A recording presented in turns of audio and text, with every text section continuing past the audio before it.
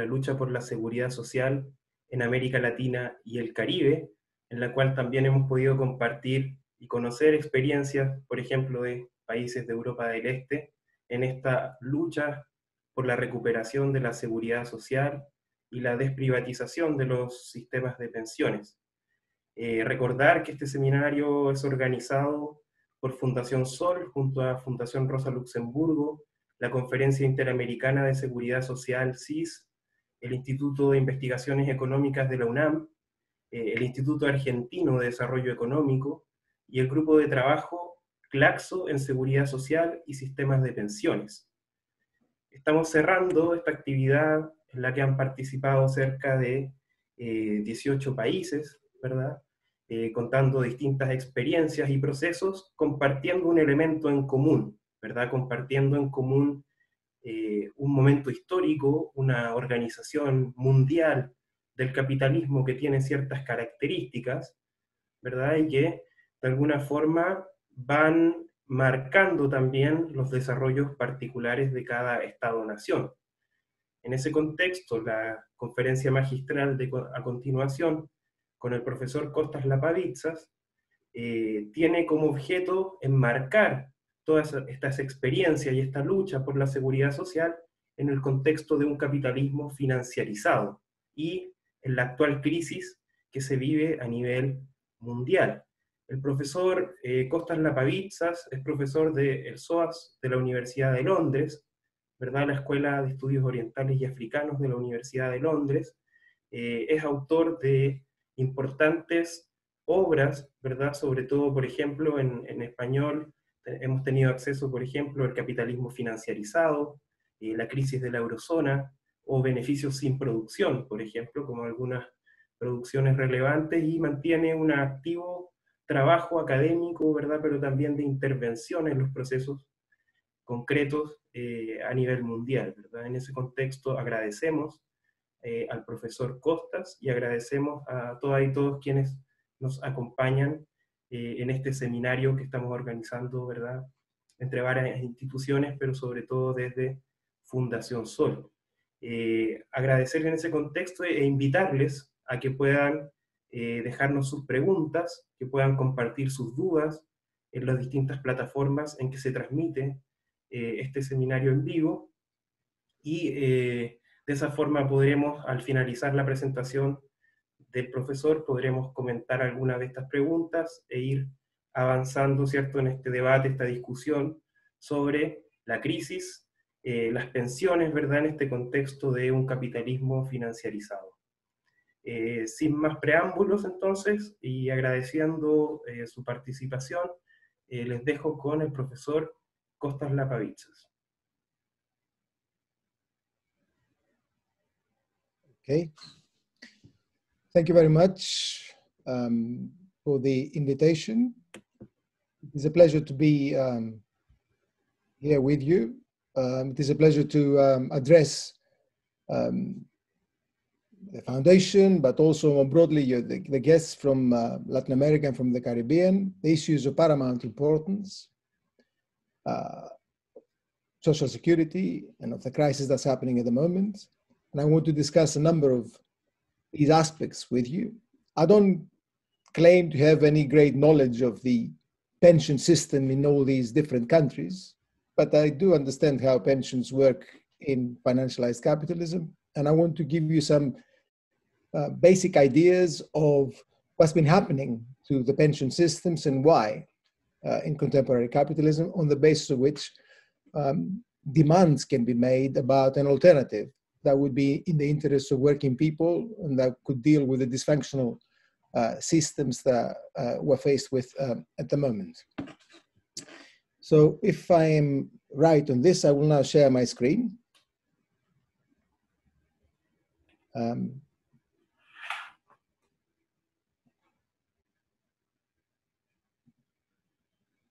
And presumably you can see the PowerPoint now.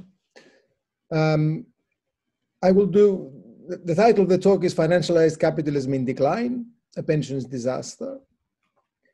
I want to do basically three things. I want to discuss financialization. and in particular subordinate financialization in developing countries.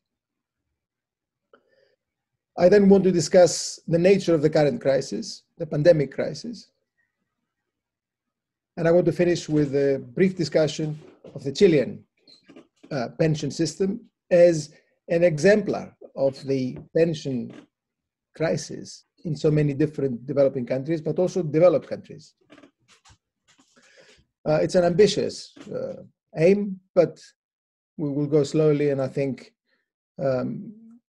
possibly clear ideas will emerge. So let me start, first of all, with a few observations about the pandemic crisis. The pandemic crisis is important for a number of reasons. It's an unusual crisis, an extraordinary crisis. But it's important because it shows the structural weaknesses and the exploitative character of financialized capitalism. It has demonstrated these things very clearly. More than that, though, the pandemic crisis, for me, has demonstrated that the state, the nation state, is the main pivot of both globalization and financialization. All that talk for so many years about the market dominating the state being powerless, the state being weak, and so on, has been shown to be completely empty. The state is very powerful.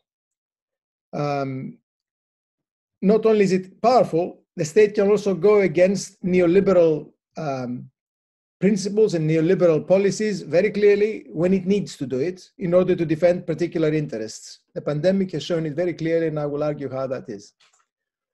At the same time, the state remains weak. There are weaknesses within the state, significant weaknesses within the state. The neoliberal state is both enormously powerful and enormously weak.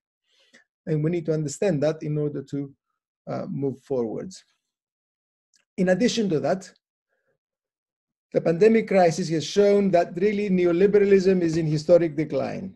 The high point of neoliberalism is over. It can dominate, it will continue to dominate, but the high point of its historic domination is over.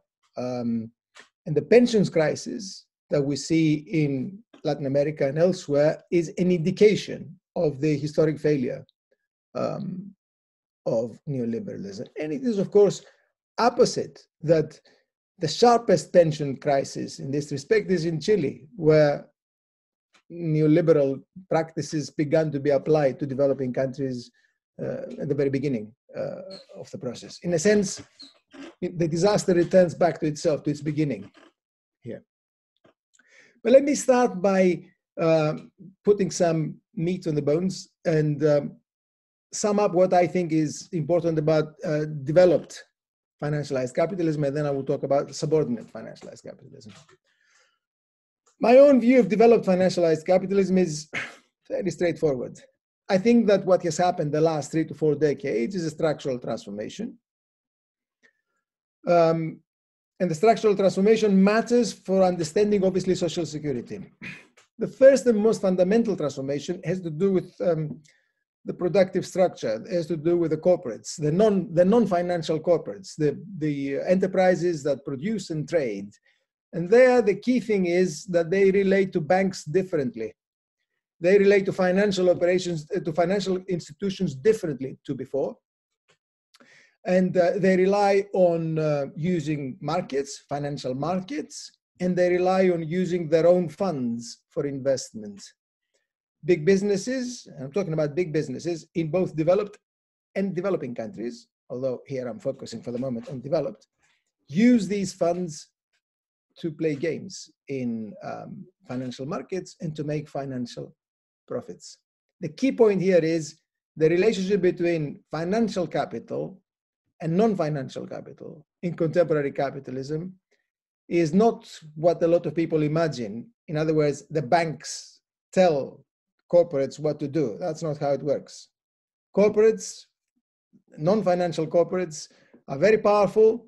They've got an independent and equal relationship with banks. Actually, they often tell the banks what to do, and they use finance in order to draw profits.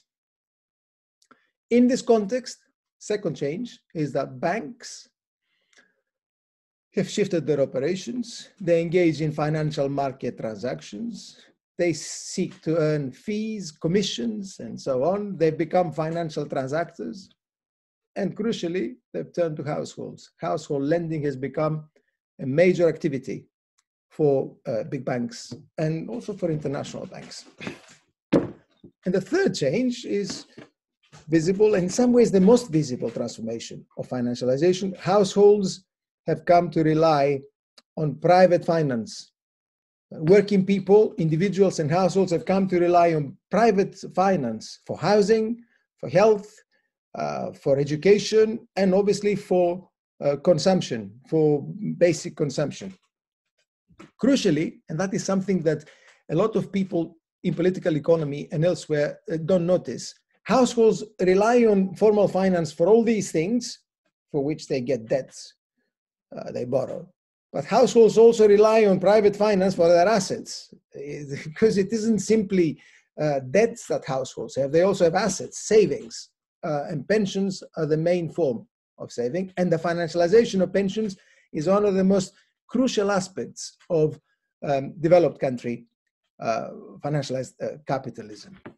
Not much about, in a sense, the core of the world economy. But obviously here we're also interested in developing countries. We're interested in peripheral countries, in the periphery, in the smaller parts, the dominated parts of the world economy. So what matters here is subordinate financialized capitalism, not the dominant financialized capitalism of the United States, Britain, Japan, Germany, France, and so on, but subordinate financialized capitalism. And here, this concept, which has become increasingly used in analysis, as it should be, relates more closely to Latin America, to many countries in Latin America and elsewhere, because that kind of financialization we see in Latin America is different to financialization in the United States and Britain and so on, because it is subordinate, it is derivative. It is actually financialization that comes from mechanisms and processes that originate in the developed countries, which continue to dominate the world market and continue to dominate the world financial system. And it is derivative, subordinate, because fundamentally it is based on capital flows, liberalized capital flows, which are a basic lever for financialization in developing countries. They are based also on reserve accumulation. Developing countries have to accumulate reserves of dollars usually to continue participating in the global system. And it's also subordinate because it relies on the entry of foreign banks into developing countries. Foreign banks bring with them financialization and financialization practices. So in all these respects, capital flows, reserve accumulation, and foreign bank presence, the financialization of Latin America and other countries is subordinate, derivative of financialization elsewhere. And this is very, very important for understanding how it works. Because the fact that it is derivative also means that it is very different from country to country. It is actually specific to countries and varies from place to place, although it also has common characteristics. What are these common characteristics? I will mention two, which you can see on the slide, which are very important for us now.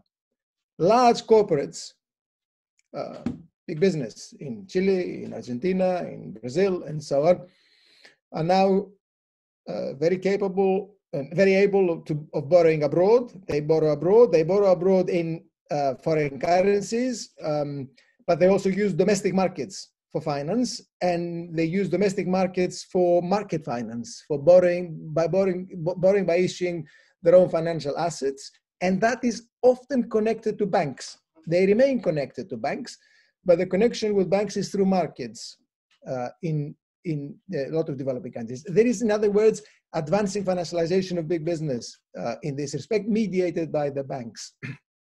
Second, and crucial, households are also in these developing countries are drawn into formal finance to borrow for consumption, but also to borrow for pensions. What is different between developing and developed countries in this respect is that in developing countries, in Chile, in Argentina, in Turkey, in South Africa, households that borrow more clearly for consumption because they have to supplement wages. In developed countries, they borrow for housing. That you don't get so much in developing countries. But certainly, in many developing countries, households subject to subordinate financialization have also been relying on private finance for pensions. And that is really what I want to come back to throughout this talk. Now, this is broadly the system, the framework that we're living in. This is the capitalism of today. And it is an unstable and an unsustainable system. It's both unstable and unsustainable. It is interesting to observe, and very important, that there are new forms of exploitation. There is financial expropriation. The involvement of households and of several other agents, economic agents, into formal capitalist finance means that there is new sources of profit, direct extraction from income or from people's savings and so on. Zero-sum games are being played, and profits are made by speculators and financiers by involving households and others in financial transactions. Crucial to how it works, however, beyond the new forms of exploitation, are the new alliances between industrial and financial capital, dominating particular countries and dictating social structures and influencing social struggles. And I'll come back to that when we talk about Chile. These new alliances between industrial and financial capital, which are crucial for developing countries. Last but not least, there are new forms of surplus transfer from the periphery to the core. Surplus transfer, which is based on capital flows, free capital flows, and the role of the dollar. The subordinate financialization pivots on the global role of the dollar as the world reserve currency, world money, which is the role is dominated by the dollar, allowing the United States to extract enormous privileges and obviously returns as well. It's a kind of tribute paid to the United States by developing countries as part of financialization. So this is a deeply unstable system and crisis prone. It's been marked by repeated crises. Any system, any form of capitalism that makes finance very important will tend to crisis. Finance is a very, very unstable mechanism.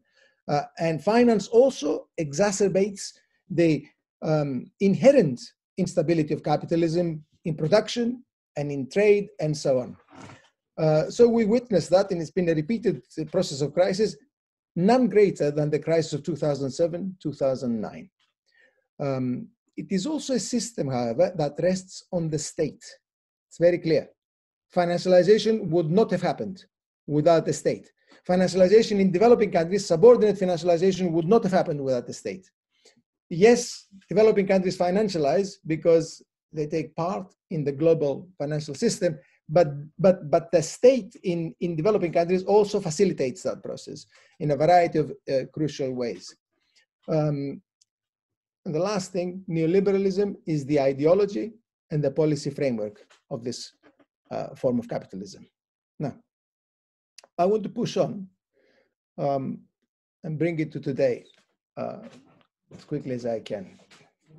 What can we say about where we are now in the pandemic? Well, the period since the crisis of 2007-2009 is very important because it's a period of weakened financialization. I don't want to go over the causes of the crisis 2007-2009. I think they are well understood.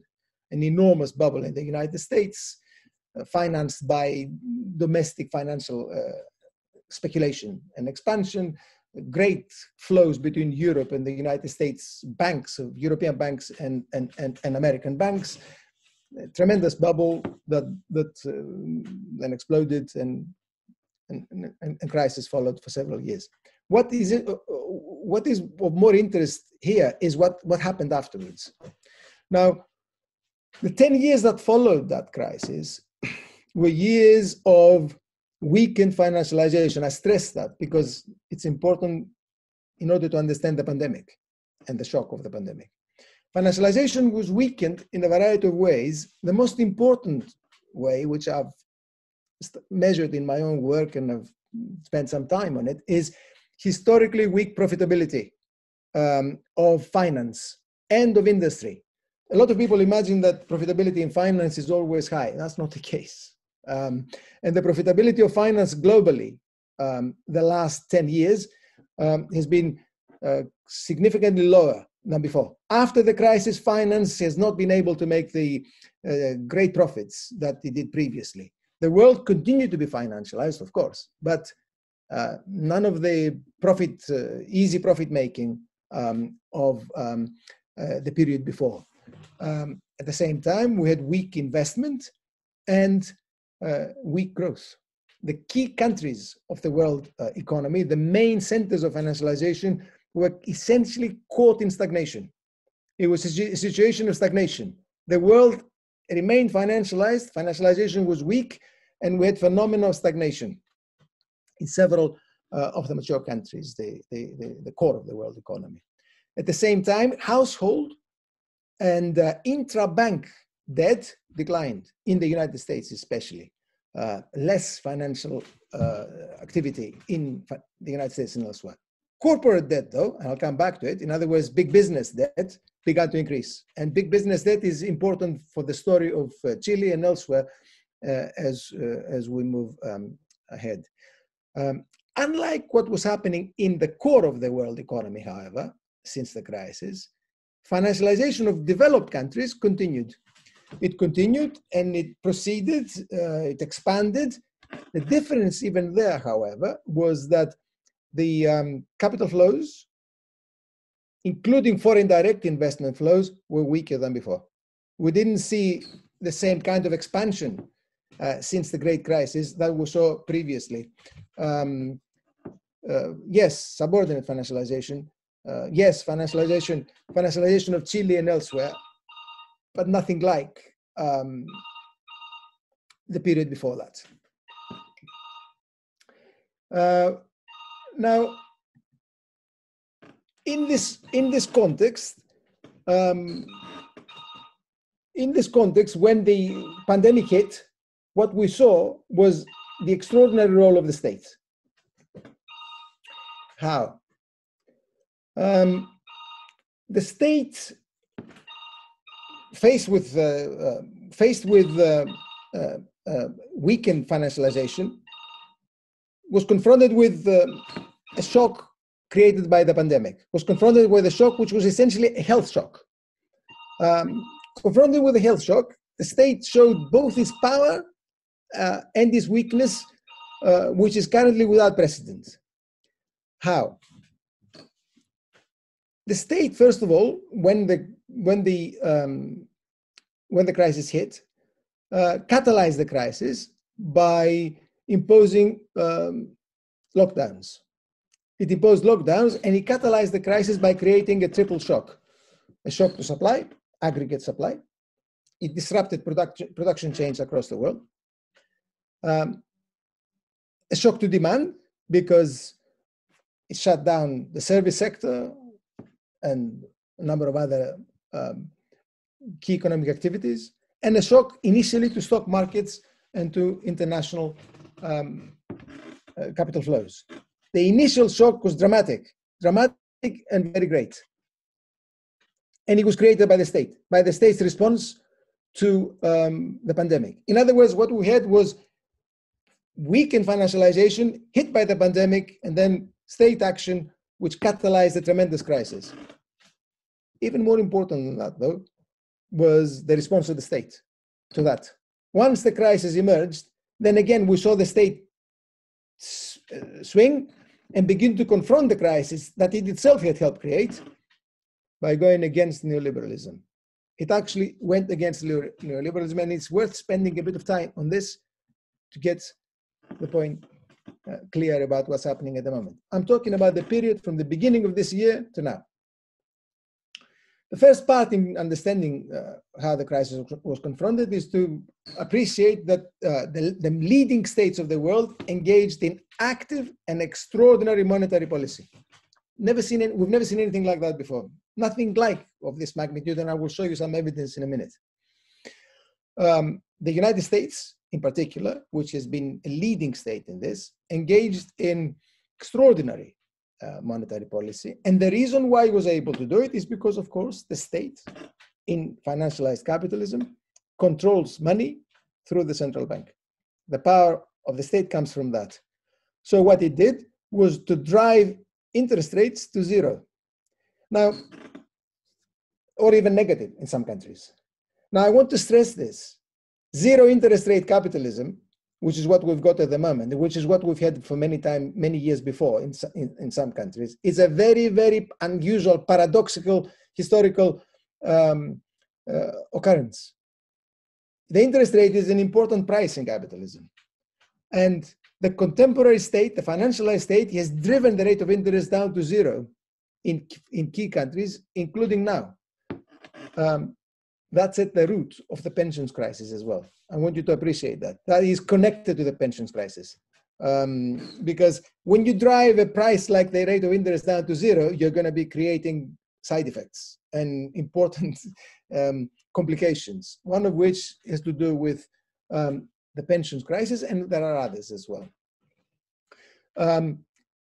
So the state did that. At the same time, through the central bank, it provided enormous reserves to private banks. It expanded the money supply, and as that happened, it really led to tremendous growth of corporate borrowing. Private capitalists began to borrow heavily initially in the United States. And here is a little bit of evidence so that the point is made clear. Here is the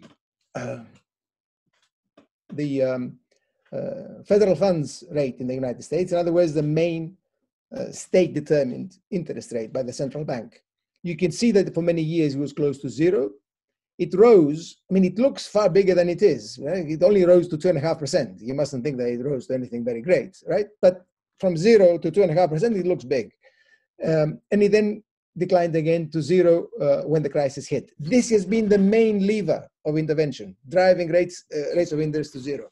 When that happened, and as a result of that, this abundant provision of money and credit, it led to the inevitable development. Here is a pattern of loans, what happened to commercial and industrial loans in the United States, a tremendous increase in borrowing by private business, which it began to decline after a while in 2020, but still the increase is phenomenal. That has been the main response by the state in the area of finance and monetary policy. But that's not all. Even more important than that has been the response of the state in fiscal policy. And I'm talking again of the leading core financialized states. Fiscal policy intervention has been extraordinary. We've never seen anything like it in peace times. We've seen similar things in war, but not in peacetime. In essence, what the big states did were partially to nationalize the corporate wage bill. In other words, they took it upon themselves to pay the wages of large numbers of workers to prevent unemployment from increasing. They basically nationalized some elements of the wage bill. At the same time, they took it upon themselves, the states, to protect the income statement. In other words, the losses, to prevent losses among big corporates. They partially nationalized the income statement. Third, just as important in many cases, they made direct subventions of cash to households. They sent money to households, a form of basic income paid directly to broad layers of households. It's extraordinary. Those sets of measures are extraordinary because austerity was killed off basically immediately, and states showed that they could spend. They were perfectly able to spend, and they could spend without precedent in peace times. The result, well, you can see. The result is here.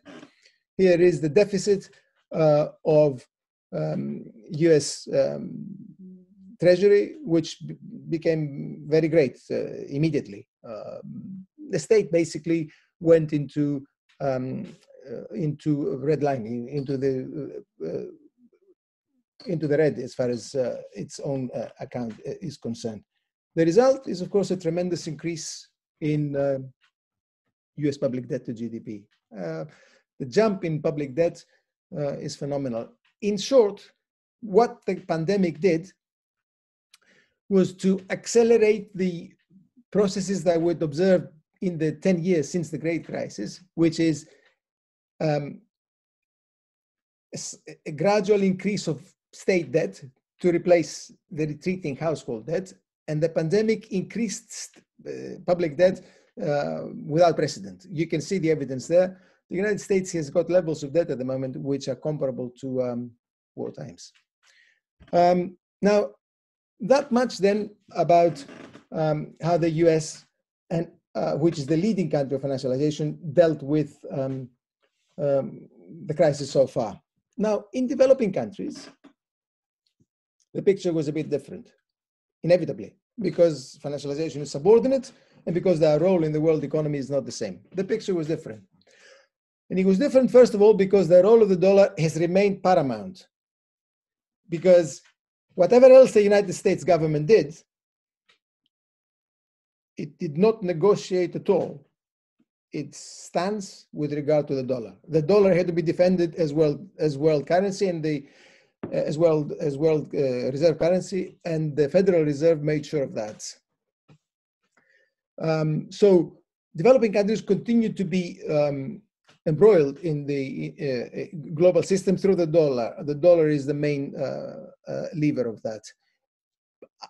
Beyond that, though, we had large shocks to the production chains of many developing countries, disruption of production chains, a shock to domestic income, a decline in aggregate consumption and investment, and of course an accumulation of private and public debt. For many developing countries, the shock has been enormous, and we will see the outcomes in the coming year of the accumulation of debt and of the difficulty created as domestic incomes declined and aggregate consumption and investment increased. So let me now come to Chile, which is what I want to discuss more specifically. Where is Chile in all this, and what can we say about this pension system? Which, of course, we know that the crisis of the pension system in Chile predates the pandemic shock. It's clear that it's been a process that's been unfolding for some time, and the pandemic shock has made things considerably worse. Now, in Chile is an interesting case for a variety of reasons in this. It's an interesting case because we've got subordinate financialization, and we've got a strongly neoliberal policy framework. It's a country that invented neoliberal policies in many respects in the developing world, one of the first to adopt them. It's a country that continues to practice presumably free capital flows, and has a floating exchange rate regime. Most developing countries usually target the exchange rate, they peg it, they try to defend it, and to a certain extent that happens in Chile too. But to all intents and purposes, the system is free and floating. That's important also for pensions, which as I will say in a minute. Third, fiscal policy is very conservative. The regime is very conservative in this respect. And there's been growth of the financial sector during this period based on financialization of pensions. The role of the pensions mechanism and system in the financialization of Chile has been remarkable for the financialization of the economy as a whole. In a sense, subordinate financialization occurred in Chile partly through what happened to the pension system. So what is the pension system? Again, many of you will know much more than I do, but when I look at it, to me, it looks remarkably dysfunctional. The main parameters of it look remarkably dysfunctional. I don't think in terms of the popular response, I think it's widely accepted. Though the people who introduced it continue to believe that the system is very efficient. But if you look at it calmly, it seems to me remarkably dysfunctional. Why? It's a system, what I understand, of defined contributions, no defined benefits, and individual accounts, a mandatory saving of 10% of incomes, and crucially, insignificant employer contributions. The funds are managed by private institutions, most of which are foreign owned, US and other countries. So we've got a system of private collection of personal savings through legal process. Didn't happen spontaneously. The state created it that way. Collected by these private enterprises, which then proceed to allocate the investments. To a certain extent, this happens in all pension systems, but here we've got a highly privatized system in which the allocation of funds takes place in a highly regulated way. How? This is a picture that was sent to me, a diagram that was sent to me by colleagues at the Fundación SOL, because I've been asking them for it, and they produced it. And I think the evidence it shows is interesting and very important, and I will put it in context by showing you some parallels with the UK system of pensions. It's clear that what's been happening is that these institutions that have been collecting the funds privately have been allocating the funds fundamentally to 4 sectors: private enterprises, the state, foreign sector, and the financial sector. What is remarkable is the turn towards the foreign sector in the last 20 years, since the late 1990s. The internationalization of these enterprises, in other words, of these financial institutions, the internationalization as they became more entangled with the global system, and as they became more dependent on capital flows, free capital flows, and the movement of the peso relative to the dollar. This is all very important for how the crisis emerged.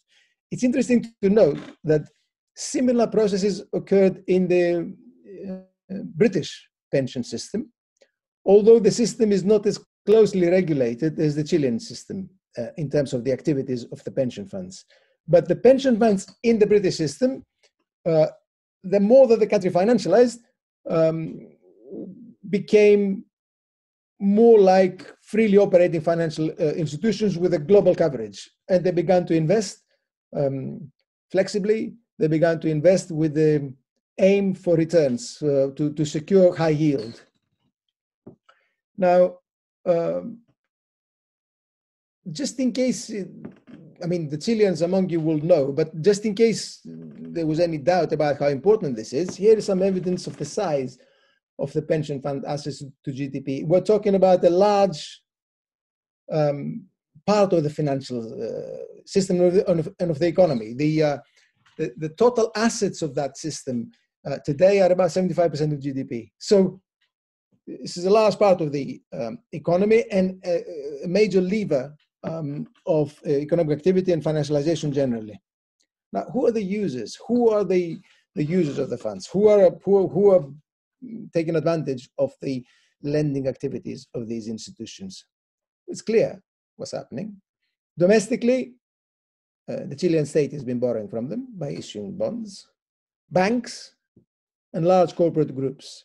Now, the banks are obviously connected to large corporate groups too. In other words, what we get is a very strong case of subordinate financialization operating through the pension mechanism. What has emerged is a kind of very powerful, it looks to me, hegemonic bloc in Chile, comprising large corporate groups, banks, and pension funds that between them take command of the people's savings and use them for private investment in the businesses that take advantage of that, the large conglomerates of the country.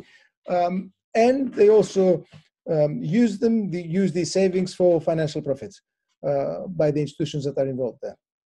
Internationally, though, the users of the funds are different states and large corporate groups. Chile has been acting as a financier of a number of different states and international corporate groups through its pension funds institutions. What have been the outcomes of this financialization then? It's a disaster. No matter how you see it, it's a disaster.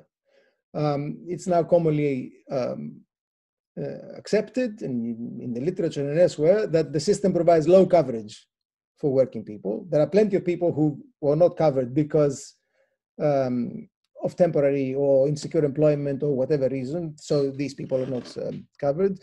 The great majority of pensions are often less than the minimum wage, so it's basically a system of paying poverty pensions.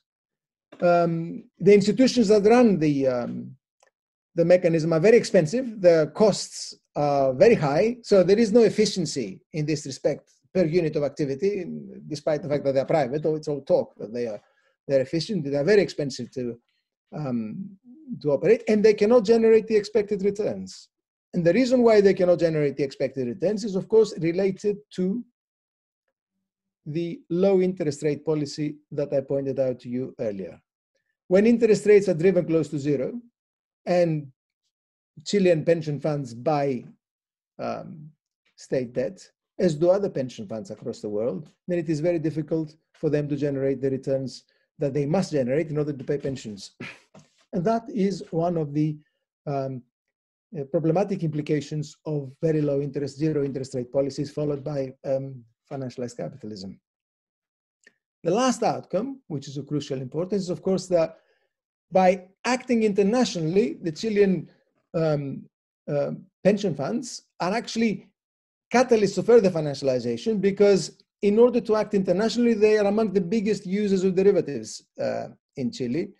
And they must be, because they buy assets abroad, they're exposed to the exchange rate of the peso with the dollar and other currencies. The capital flows are free, therefore they must hedge and they must protect their portfolio, which means that they're users of derivatives. In other words, the financialization of the country proceeds apace, and they begin to operate like profit-making financial institutions, although the aim is to provide pensions. And it's no surprise that in this context, they cannot provide the pensions that the originators thought that they would be able to do it.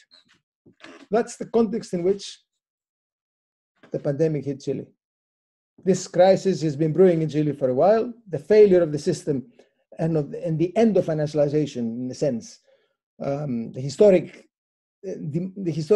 bankruptcy of financialization, it became clear in Chile for many years as people protested against the inequities of the system. And that's the context in which the pandemic hit. Well, it's no wonder then. It's a perfect storm.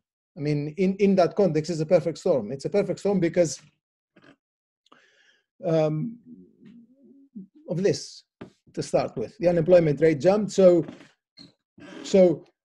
what was difficult to ensure in the first place, because the returns were not there and because contributions were not adequate, becomes even more problematic when unemployment increases. So the ability of the pension system to meet the needs of the Chilean people with these rates of unemployment is just not non-existent at the moment. In addition, manufacturing production took a knock because of the crisis, and crucially, private consumption seems to have declined significantly from what I can gather from the data that I've seen. In that context, the pensions crisis has become even worse because people were forced to cash out basically some of their pension savings in order to survive in a system in which unemployment rises, private consumption suffers, the government doesn't intervene to support people's incomes and so on, then it is quite logical that given the opportunity, people cashed out their pension plans, and of course that creates enormous problems for the future. That makes it even more dysfunctional and even less able to deal with future demands. To me, again, it looks like a perfect storm, and it is not easy to see how the situation will be resolved. And I want to finish by discussing, by briefly mentioning some alternatives just to indicate the difficulty of it. What alternative? In Chile and possibly elsewhere. Again, I'm no great expert, but I'll tell you why it looks to me from the work I've been doing on the system, on Chile for in preparation for this. It's clear that the private pension system has failed. It's been a lever of financialization, and it is completely dysfunctional in terms of the returns it pays, and it just secures large profits for the people who run the pension funds. A public system is required. It's clear that a public system is required. The public component, such as it is, must be expanded, and a public system must be put in place. The public system must be redistributive.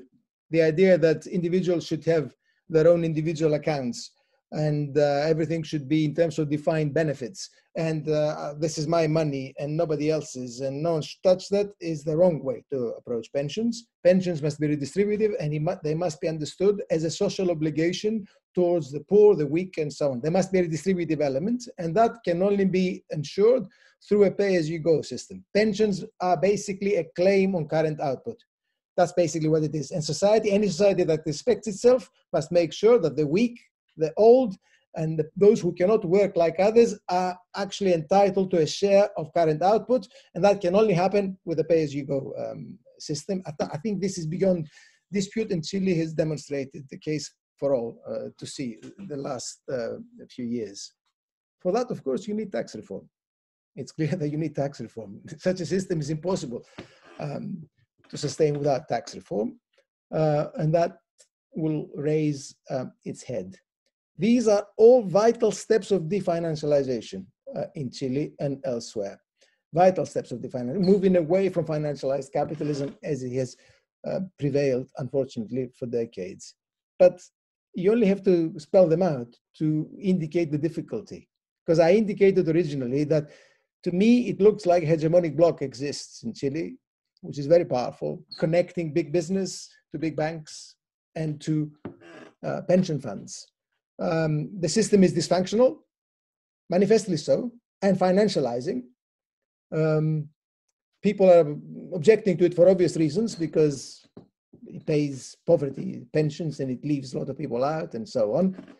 But there are also significant layers, powerful layers that are making big profit and draw big benefits out of it, not least big business that gets the investment funds, and those who run the funds. They will not willingly contemplate reform. So any kind of change that will take place, it will require a social rupture. There will have to be contestation. It's impossible to happen otherwise. And those who wish to bring in a more rational, more equitable, a fairer system that also goes against financialization, financialized capitalism, must be prepared for a sustained and conscious political struggle, because that's what lies ahead. In this regard, events such as this one are very, very useful, or should be useful, because hopefully they clarify issues and they help people with the ideas that they need. That's all I had to say. Thank you very much for listening.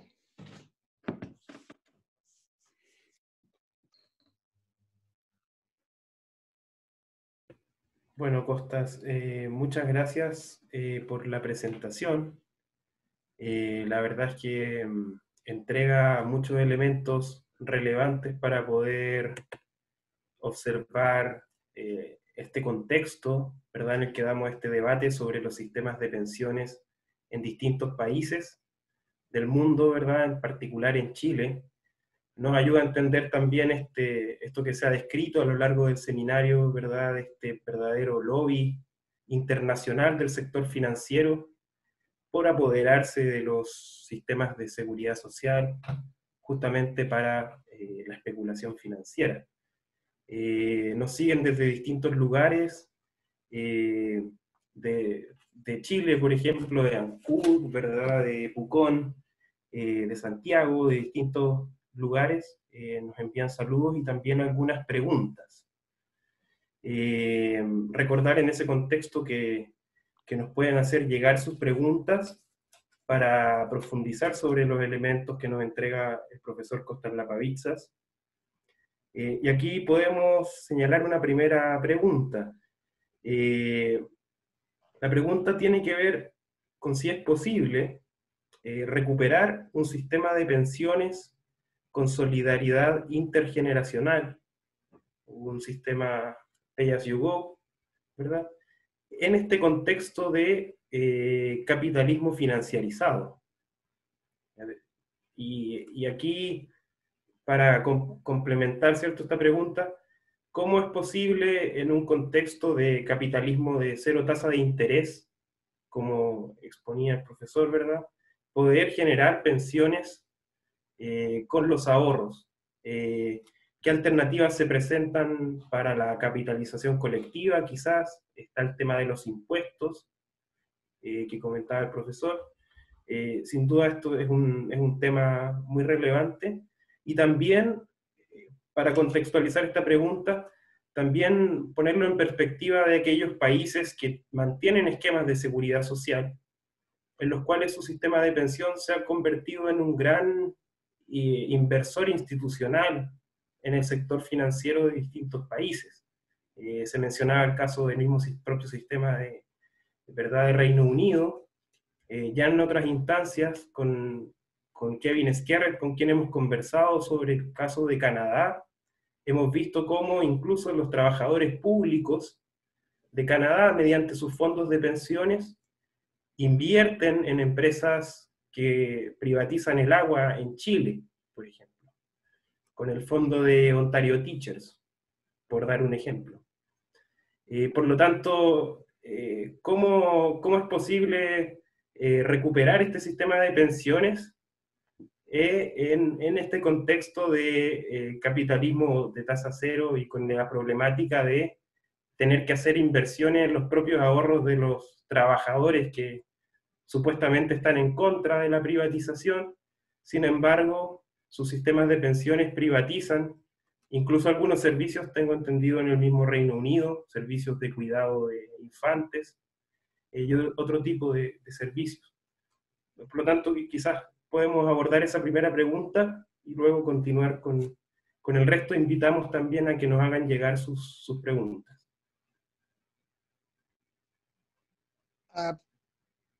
You can also ask me easy questions. I don't mind. Tengo un par de preguntas fáciles para el final, Costas. There are a number of issues that you raised, all of which are very important.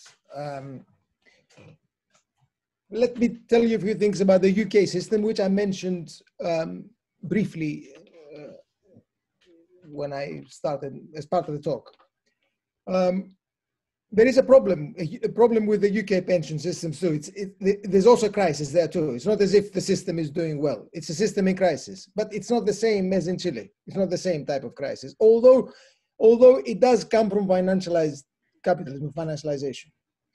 The UK system is quite different because pension funds have become like large institutions, operating freely, not as regulated as Chile in terms of where they can put their money in. The categories of investment are not as narrowly and carefully defined as in Chile, where when you look at the pension funds, they all do the same thing.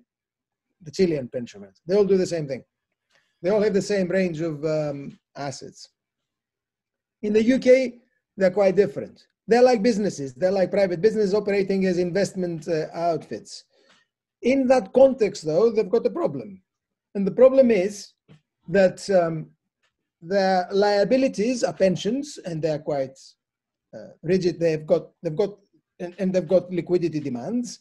Their assets, if they buy shares, can be quite problematic. The UK pension funds got badly burned in the stock market ups and downs, particularly the stock market falls in the early 90s. They got badly burned, as a result of which they moved towards government paper. They started accumulating government paper. And government paper has the same problem as the thing that I mentioned about Chile. It doesn't pay much. It doesn't pay much. The return is very low. And in addition to it, these pension funds had to find liquid, they have need for liquid resources to keep paying the pensions as they mature, right? They need large liquid resources. And so they started manipulating their assets in order to ensure returns and to have sufficient liquidity.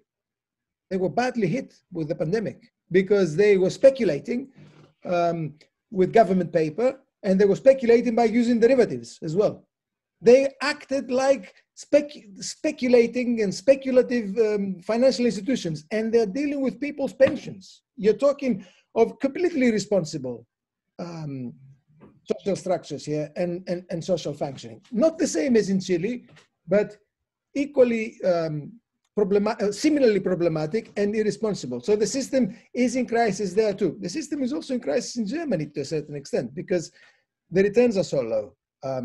So it takes us to zero interest rate capitalism. Much of the trouble starts from that. The problem is structural. It's inherent. It is to do with financialization generally, driving interest rates down to zero. How can it be resolved? I don't know what the big capitalist powers might do, and I don't know what the big capitalist hegemonic blocs will do. And to a certain extent, it's not my business to advise them on that. What we could argue, however, is this, and that is important for restructuring. Pensions are part of the annual output of society. That's basically what they are. Pensions are not what you put away and then you get somehow magical returns 30 years later. Pensions are a share of the output of society. That's basically what they are. Pensions then must be redistributive, and the mechanism must be such that people save, they support growth, and they get a share of current output as a result. That must be publicly managed. It must be publicly managed, and it must be organized at the outset in this way, and it must be redistributive. Now, that requires public ownership. It requires public ownership, and it requires public ownership of the key resources as well.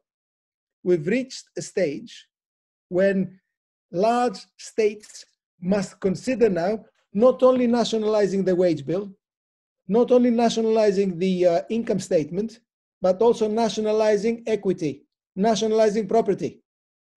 That's the stage that we've reached, and they are not going to talk about it because, of course, that touches on property. But think about it. The large capitalist states have actually gone right against neoliberalism by paying people's wages, by sending people money through the post, and by supporting large numbers of enterprises by giving them free credit. Yeah, well, they should take the next step and nationalize the equity as well. Bring them under national management, bring them under social management. That is the way to begin to tackle the pension problem structurally in the mature countries as well. In addition to that, we also have the problem, of course, of population aging, which creates its own difficulties. And that must be combined and dealt with in terms of rising productivity of labor. We need a system that will increase the productivity of labor. Productivity of labor has not been rising very fast in mature capitalism. And don't listen to the talk about new technologies and so on. Yeah, it raises the productivity of labor, but not that fast. We therefore need sustained investment, and we need a focus on production to raise the productivity of labor and take care of the old, take care of the weak, take care of those who cannot work like others, like any civilized society should do, like any society based on principles of solidarity and principles of support of different individuals and groups must do. That's about it for the difficult question.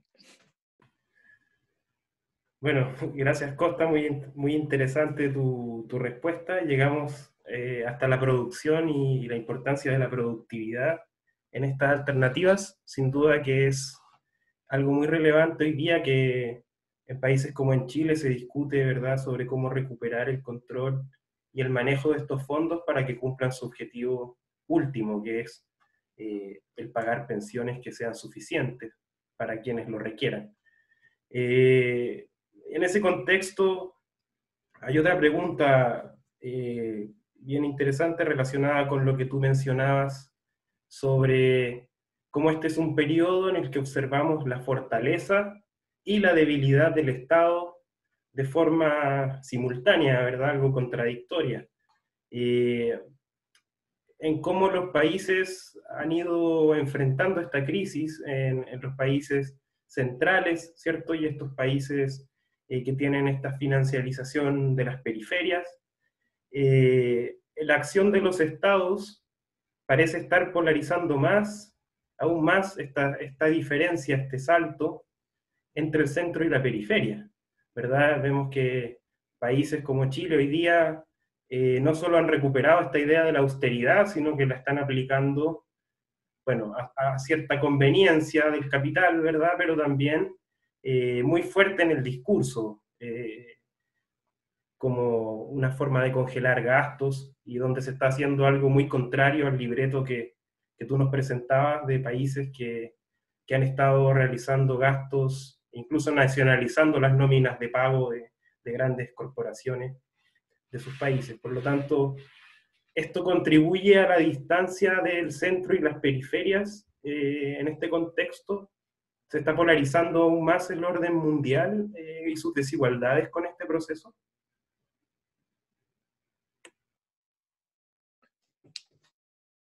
Yes, that is absolutely the case. That's why we've got to differentiate between subordinate and dominant financialization. It's not the same, right? We do have financialization in Chile. We do have financialization in Turkey, in Thailand, in other places across the world, Brazil, Argentina, and so on. But that must be understood as subordinate financialization. And therefore, the conditions that apply and the terms that apply are different there, which I've tried to make clear. That has implications for the state, for the role of the state. The subordinate role, the subordinate integration of these countries into the world system has not gone away. I mean, the idea of core and periphery is an old Latin American idea. A lot of people thought that it has gone out of fashion because of globalization and various other myths. No, it hasn't. Capitalism recreates core and periphery all the time, but it does it in a different way. Incidentally, the recreation of core and periphery by capitalistic mechanisms is apparent in Europe. Europe has acquired its own core and periphery the last 20 years through financialization and so on. But beyond Europe, if you look at the rest of the world, yeah, it hasn't gone away. It's just has been restructured. And subordinate financialization is one key way in which core and periphery appears today. In that framework, the subordinate countries don't have the options and the possibilities for intervention, the state in those countries, as it does in the core countries. It's clear. I've been talking about the core countries setting the terms, but in the subordinate countries, actually, it is very different. Interestingly enough, you can see that most clearly in Europe, which has acquired its own, as I said, core and periphery division. So the core countries in Europe, Germany, France, and so on, have been leading the charge, spending, nationalizing the wage bill, the income statement, and so on, developing huge deficits, and so on. It's very clear. The peripheral countries, Spain, Portugal, Greece, very different story. Very different story. inevitably they had to spend. Inevitably they have deficits because tax income has collapsed, but they cannot do what the core countries are doing because they fear the implications of integration into the system, which is, of course, what's happening in subordinate countries across the world. The options are far more limited for those countries. Yes, when financialization derives from the global system, from global capital flows, from the role of the dollar, yes, you will always be very, very concerned and very worried and very troubled by that. And that is, to a certain extent, what we witness, I think, in Chile. And that is deeply problematic. I showed you some evidence, which of course you know better than me, about the impact on consumption and so on. In that context, the Chilean government ought to be supporting people's income. It ought to be supporting aggregate demand. It ought to be supporting the poor, but also the broader layers of people in consuming and maintaining their livelihoods. It shouldn't be spending money to allow banks to facilitate the cashing out of pension accounts, because that's what's happening. The central bank in Chile creates money to facilitate banks mediating the cashing out of pension savings by people. In other words, creating a huge problem further down the line. This is irresponsible policy, and policy that the country doesn't need. They're ruining the economy basically by doing that. But these are the limitations of being a subordinate country in this context. So any policy of definancialization will have to take that into account. To put it differently, you cannot definancialize effectively without somehow discussing capital controls as well.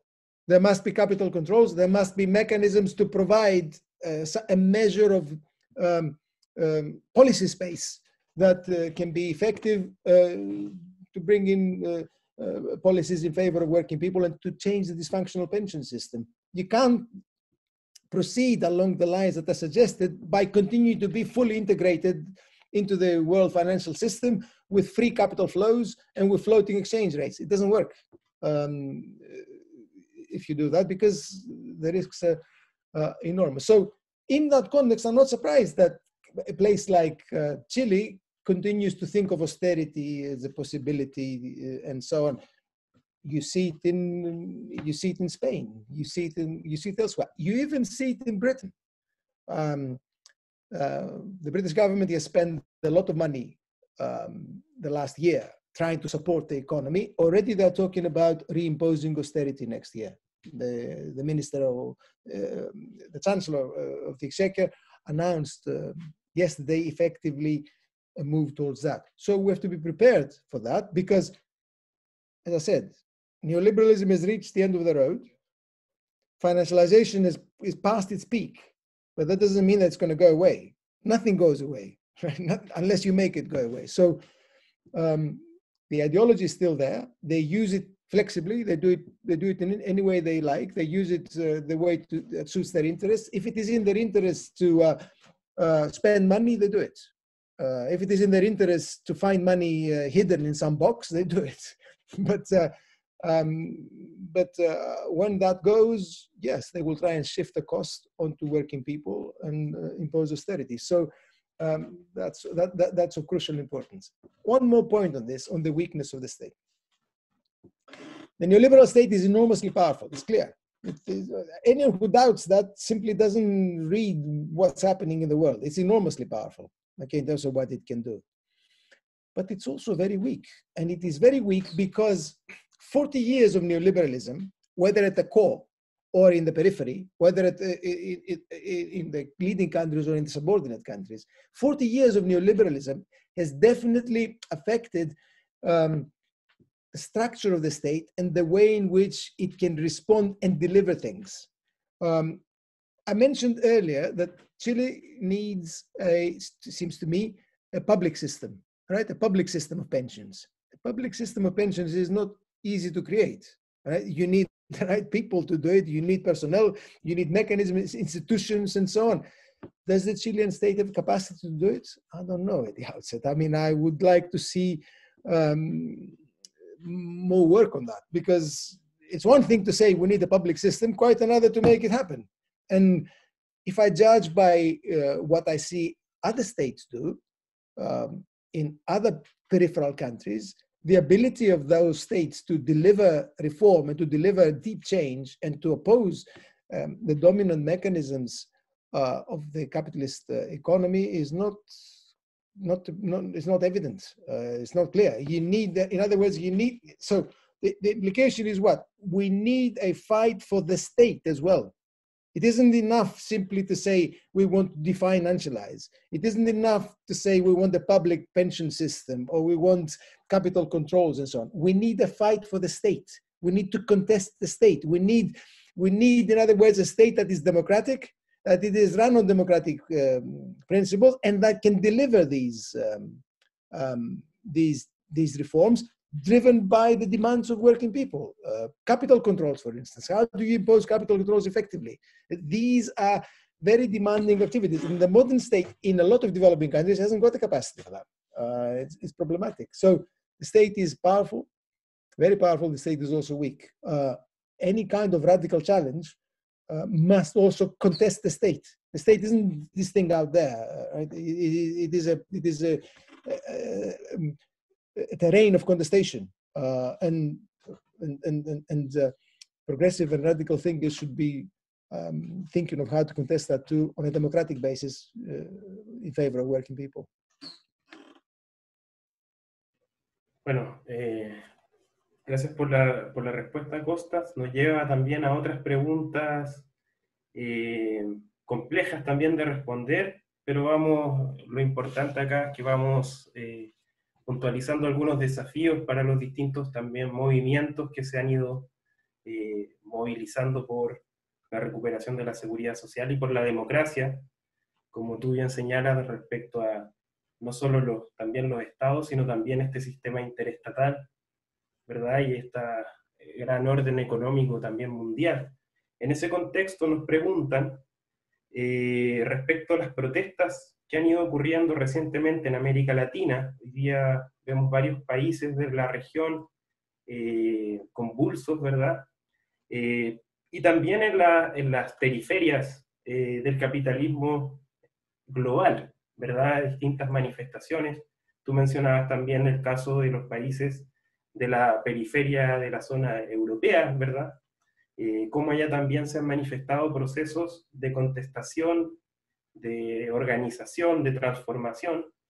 Y en ese contexto, bueno, la pregunta sobre las protestas en América Latina y cómo están relacionadas de alguna forma a nivel global, ¿cierto? Estamos viviendo un momento de convulsión, de movilización, y qué rol pueden jugar en esto algunas políticas. Tú ya hablaste de algunas, y quizás alguna que mencionaste, en la cual podríamos profundizar, es la renta básica de emergencia, por ejemplo, como un mecanismo relevante hoy para poder enfrentar los desafíos en las distintas realidades nacionales, pero también a nivel mundial, ¿verdad? Porque dentro de esto también la desigualdad global también se va a expresar en esta posibilidad de tener una renta básica de emergencia en los distintos estados.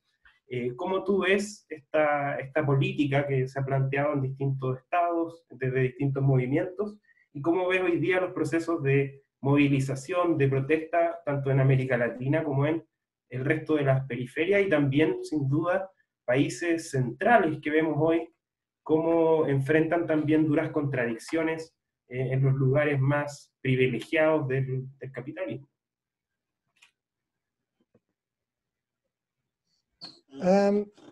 Okay. In terms of movements and opposition,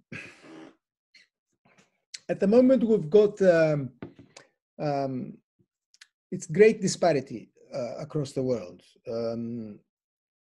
The decade that has just passed, the previous decade, was a decade of hope for many on the left, a kind of promise. In Latin America, we had a number of different regimes that wanted to challenge the established order, were critical, and adopted policies that presumably challenged the established order. They didn't come to much. The end outcome was not very impressive. in the end. Okay? That's a lesson that we've got to learn, that if you're going to change things, you've got to be more radical than the regimes were in the previous decade. Elsewhere as well in the world were challenges to the system, two of which were very, very important. One in Britain with Brexit, that came from the right, and one in Greece from the left that came with Syriza. The challenge in Greece from the left didn't come too much. It actually didn't produce good results. The challenge from the right is still going on in Britain, and that is important. That is important because it tells you something about the left and about the right globally. It tells you that the left has lost confidence and doesn't really believe that it can make proposals about the world economy and about its own society that can actually be implemented. It doesn't really believe it.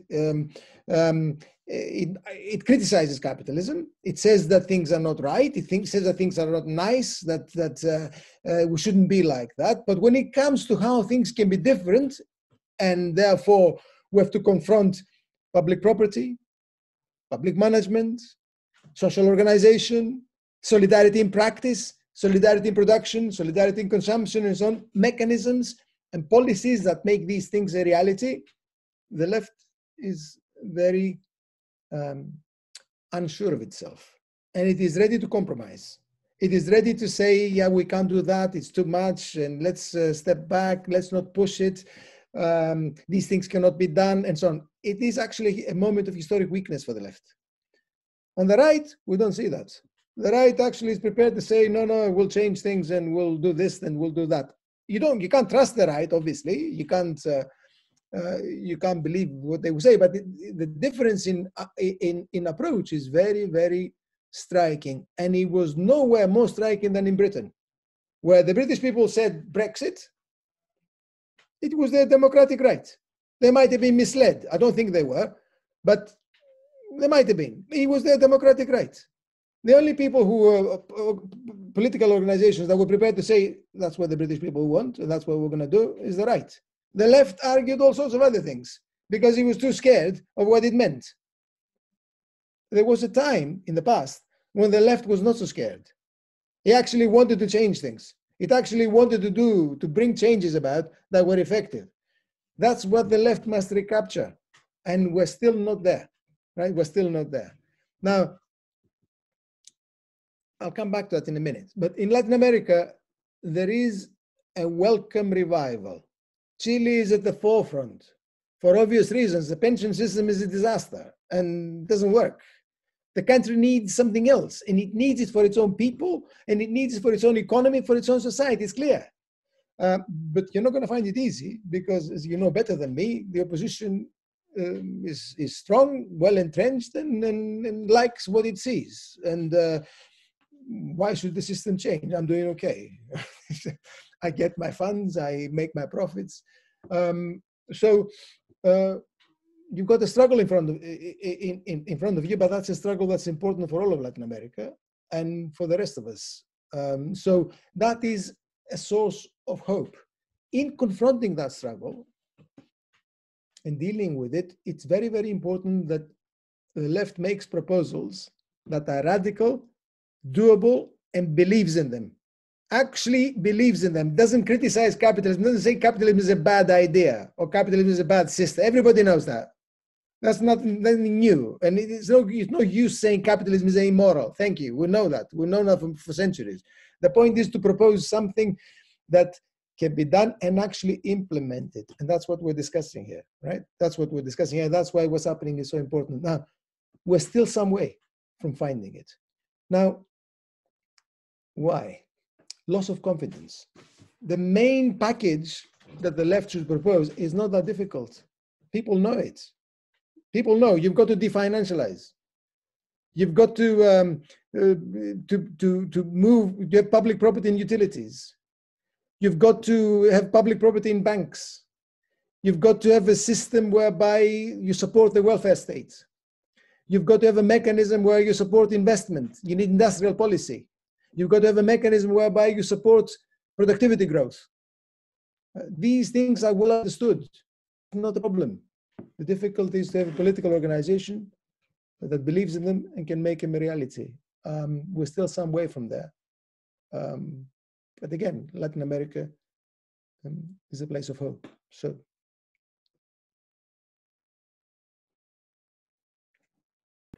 Gracias, Costas. Muy importante esa reflexión. Nos ayuda también a poner en relieve la propuesta de la coordinadora No Más AFP, que ha desarrollado una propuesta concreta, ¿verdad?, sustentable, y la demuestra, ¿verdad?, para transformar el actual sistema de cuentas individuales de pensiones privadas que tiene Chile hace ya 40 años, siendo uno de los primeros países a nivel mundial en implementar esta privatización radical y esta financiarización de las pensiones, ¿cierto? Y en este contexto nos van quedando ya las últimas preguntas. Tú mencionabas el rol de liderazgo que juega Estados Unidos en esta financiarización mundial, la importancia del rol del dólar en el comercio mundial, ¿verdad?, en las finanzas. Y en ese contexto nos preguntan sobre la relación de Estados Unidos y China en el contexto de la economía mundial, respecto a esta disputa hegemónica, ¿verdad?, que se vendría observando desde ciertas visiones. ¿Cuál puede ser el impacto en el corto plazo? Hemos visto, por ejemplo, en distintos lugares del mundo los efectos de la guerra comercial, en fin. Y por lo tanto nos preguntan respecto a este punto y respecto también al rol que jugaría Estados Unidos en este contexto de crisis, de declive, ¿verdad?, de esta financiarización también a nivel mundial, de declive de las tasas de ganancia, y por lo tanto, cómo se observa esa relación, y por otro lado, el rol de China también a nivel mundial, en particular los países latinoamericanos. Hemos visto, al igual que otros continentes como África, cómo crecientemente las inversiones chinas también han ido jugando un rol cada vez más relevante. Por ejemplo, hoy hace poco en el sector eléctrico en Chile, la participación de empresas chinas ya está siendo muy significativa en términos de lo que es el mercado. Y en ese contexto preguntarte por esa relación y cómo se da en este contexto de financiarización y de crisis producto de la pandemia.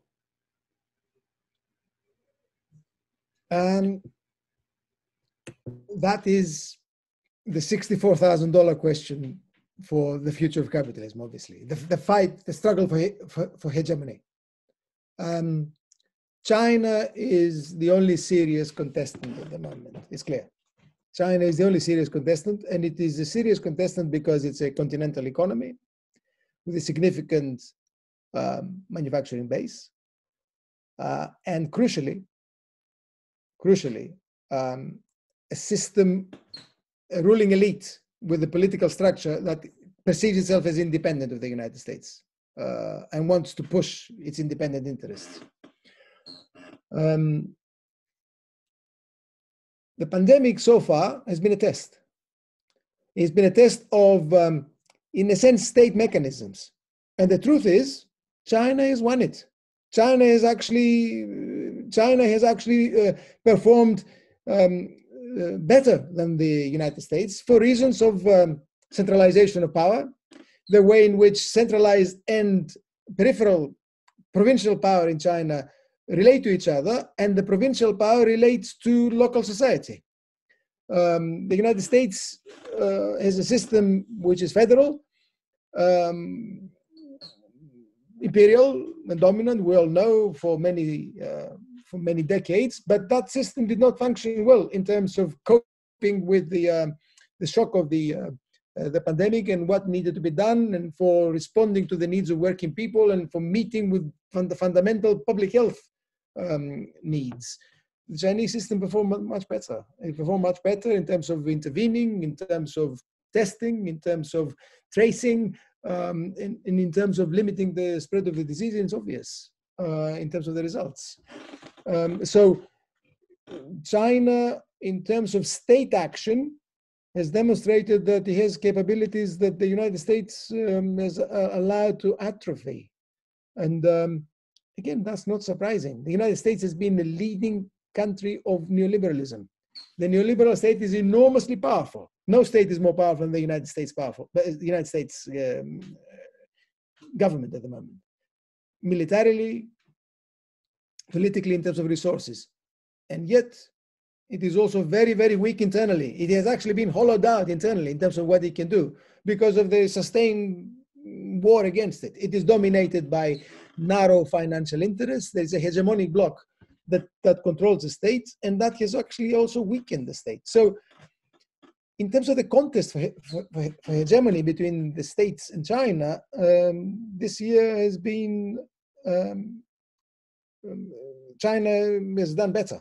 China has established a stronger claim to hegemonic role. But again, one must not run ahead. Hegemony today depends obviously on guns, and the United States has got more guns than China and will continue to have more guns than China for a long time. But it also depends on money. It's guns and money that secure hegemony. And the United States also controls money. There is no way that the Chinese yuan, the renminbi, will be able to contest the hegemonic position of the dollar in the foreseeable future. It just won't happen because of the structure of capitalism in China, because of the nature of its financial transactions and financial mechanism, which we cannot discuss at depth here. But there is no way that this currency will be able to undermine the dollar in the foreseeable future. So the ability of the United States to project imperial power remains phenomenal, and that is still the hegemonic power. However, the reactions within, the instability and the frictions that we see between different components of the US elite, and the distance between the political system and the people in the United States is remarkable. It's 40 years of financialization, 40 years of stagnant real wages, 40 years of enormous inequality, 40 years of privilege for a few people who control the state. And that has created a situation, explosive situation. I mean, that is now the epicenter of class conflict across the world. It's in the United States. That's where it's happening. So the United States remains hugely powerful. It remains a dominant hegemonic power. It controls the main levers of hegemony, but internally it is much weaker than it used to be, and that was demonstrated in the course of the pandemic crisis. I don't know which way it's going to unfold, and nobody does. You shouldn't believe anybody who tells you that they know how it's going to unfold. What is for sure, though, is that we're going to see an intensification of tensions with the new administration. The more aggressive liberal side is back in power. They are imperialists. They will project power. They will probably start wars again. So ahead of us, we've got a period of intensified tensions, political unrest, political instability, as financialized capitalism is in decline. That's the state of affairs, and that's why it's crucial that the left comes up with concrete ideas, confidence, and specific proposals. No more talk. Enough time for talk. It's over. We need specific things from now on. Sí, qué importante reflexión esa, Costas. Estamos en el tiempo de las propuestas. Ya se conversó demasiado, ¿verdad? Así que queda un desafío importante para las fuerzas de transformación de poder generar estas propuestas concretas y tomar acción. En ese contexto también, y ya para ir cerrando esta conferencia, agradeciéndote tu tiempo y haber compartido con nosotros, también a quienes nos han estado ayudando en la traducción y a todo el equipo que ha estado trabajando en la transmisión, y preguntarte si podías darnos algunas palabras finales, una reflexión para ya ir cerrando este espacio, y nos preguntaban si podías comentar algo más también sobre la renta básica de emergencia, que por ahí nos preguntaban como una política concreta que podría tener un impacto y que acá se mira con bastante interés, al igual que en otros países del mundo. Así que de pronto, si nos puedes contestar eso y ya para ir cerrando la conferencia. Yeah, I'm sorry, it slipped my mind. I got caught up with China and the US. It slipped my mind. The pandemic has hit working people harder than anybody else. This is a disease that hits the poor. It's clear. It hits the poor more than the rich in terms of public health. It hits the poor in terms of their income, in terms of their livelihood. It's clear. This is a class-based disease now. It's evident, right? And the poor have suffered, and the public health provision for the poor is very, very problematic across the world because of what's been happening to the welfare state. So in this context, the left needs to intervene with concrete, immediate proposals.